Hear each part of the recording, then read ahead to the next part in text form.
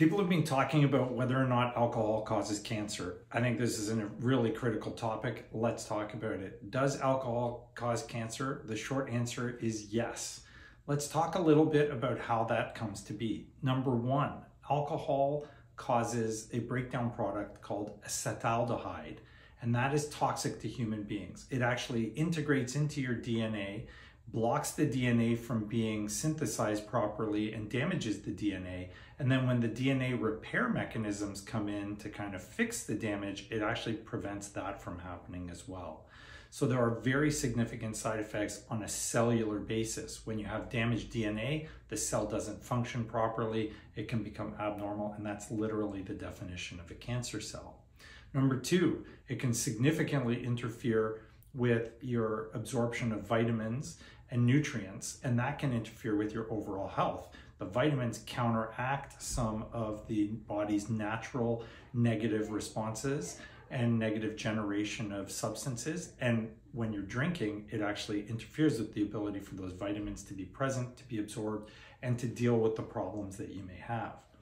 Number three, it's an increase significantly in reactive oxygen species. Reactive oxygen species further damage your DNA. So now you've got damaged DNA on top of damaged DNA that can't be repaired because the acetaldehyde is actually breaking the chain of events that allows the DNA to be repaired. And finally, there is a significant increase in estrogen production in people and women in particular that are drinking. So when you have higher estrogen levels, you're stimulating breast tissue, and that leads to breast cell abnormalities, and that can then lead to breast cancer. What kinds of cancer are affected by drinking alcohol?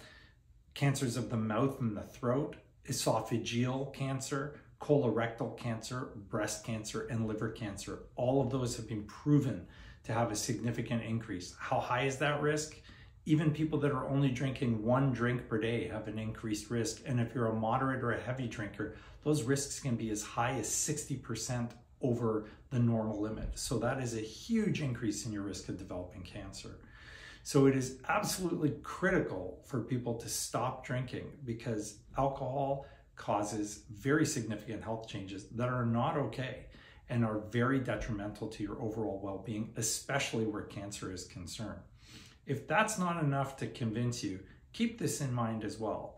For the last 3 or 4 years during this pandemic, all of us have been using hand sanitizer on a daily basis to try and prevent getting bacteria or viruses. How does that work? There is a ton of alcohol in those hand sanitizers, and that hand sanitizer is used to kill the tissue that is on the surface of your skin, namely the bacteria and the viruses. Well, what do you guys all think it's doing to you when you drink it? It's killing you from the inside. So don't drink if you can avoid it, because it is horribly harmful to your body. It does cause cancer, and the governments should mandate that alcohol should come with black box label warnings indicating that it is a significant cancer and health risk.